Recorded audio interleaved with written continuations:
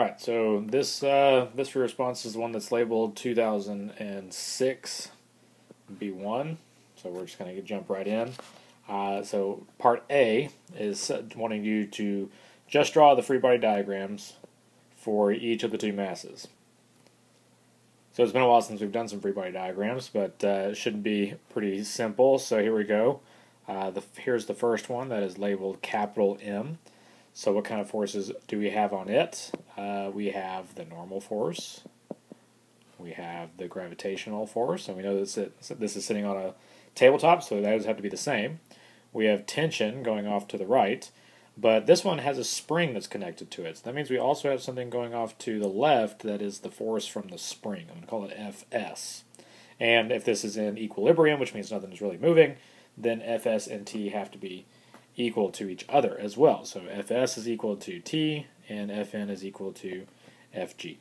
Alright, then the other one that we have is this other mass, which is lowercase m.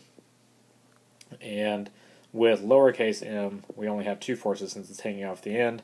We have tension going up, and we have the force of gravity going down. So we have two forces of gravity here, so let's call this one over here 1 and this one over here 2. And those are the free body diagrams that we have. And, of course, this tension has to be equal to that tension because it's the same rope.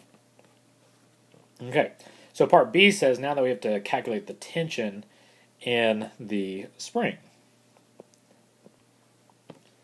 So that should be relatively easy. If nothing's moving just yet, then we know that the tension on the 4 kilogram block, the lowercase m block, that has to be equal to the gravitational weight of that particular block because nothing is actually moving. So that means for part B, we could just say that the tension has to be equal to Fg2, which in this case would be lowercase m times gravity. And then doing the calculation, that would be 4 kilograms multiplied by 9.8 meters per second squared, or if you do the calculations, 39.2 newtons. And there's our tension. Okay, so that's part A and part B. So now I'm going to have to flip back and forth because I'm running out of space. So now let's move on to part C. So part C says calculate the force constant of the spring. Well, the force constant is the same as the spring constant. So we're looking at this spring. So what do we know about this spring? Well, it had an unstretched length of 0.2 meters, 0.2 meters. And then when we added this mass to it, it stretched to 0.25 meters. So that means its extension is 0.05 meters. That's how much it stretched. And it stretched due to the tension that we have right here. So if we take a look at Hooke's law, that the force from the spring is equal to k times x, and yeah, it's a negative k times x, but that's negative, it just tells us a direction. And we also know that the force of the spring is equal to the tension, and that comes from the free body diagram here, force of the spring equals to the force of the tension. Then we can calculate k as just being equal to the force of the spring, or tension actually, we'll put tension in there, divided by the extension of the spring. So that means it's 39.2 newtons divided by 0.05 meters, and when you do the calculation, you get a total of 784, and the unit for it would be newtons per meter. So that's part C. So that's really not simple harmonic motion. That's a review of some Newton's law stuff, some free body diagram stuff, and then a little bit of Hooke's law. So now the string is cut. So the string is cut at point P. Okay, so the string is cut at point P, leaving the 4 kilogram block to drop to the floor. So now it says calculate the time taken by the 4 kilogram block to hit the floor. Okay, well, we know it's in free fall now because it's no longer held up by the tension. So the only thing that we have is the acceleration is g, or negative 9.8. We know it falls a distance, in this case y, of 0.70 meters. So we can use our equation that we've used in the past to simplify this, that t is equal to the square root of 2y over g, because we know our initial velocity in the y direction is 0 meters per second. So if you do that, it'd be square root of 2 times 0.7 meters over 9.8 meters per second squared, and you get a time of 0.38 seconds. But we still haven't got to simple harmonic motion. That was just a review of kinematics. So let's start talking about E then. So E, calculate the frequency of oscillation of the 8 kilogram block.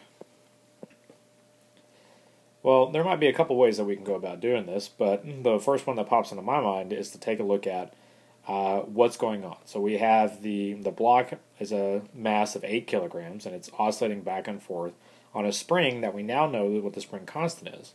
So we have an equation off the equation sheet that says that the period of it is 2 pi times the square root of m divided by k. So we could calculate the period of it, or we could go straight to the fact that the period is 1 over the frequency, and that's really saying that frequency is 1 divided by period. So that can give us an equation that frequency is 1 over 2 pi times the square root of k divided by m.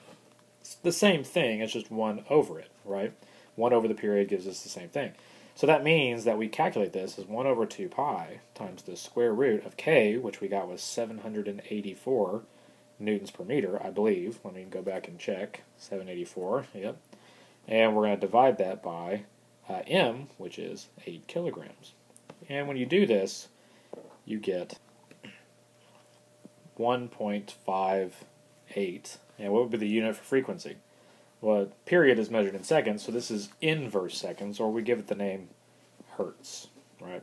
So oscillations per second, 1.58 oscillations per second. All right, so the next one. Calculate the maximum speed attained by the 8 kilogram block.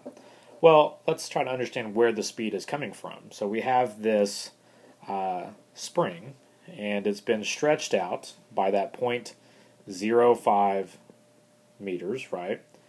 And we let it go. It's going to oscillate between 0.05 meters and a negative 0.05 meters. It's just going to go back and forth, back and forth, back and forth.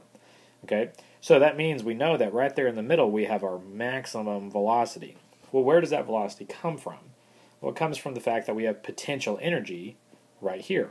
Okay, so that means if we did an energy bar chart, right, we would have initial all elastic potential energy, which is all mechanical, but that's going to go to having all kinetic and all mechanical when it gets to the midpoint.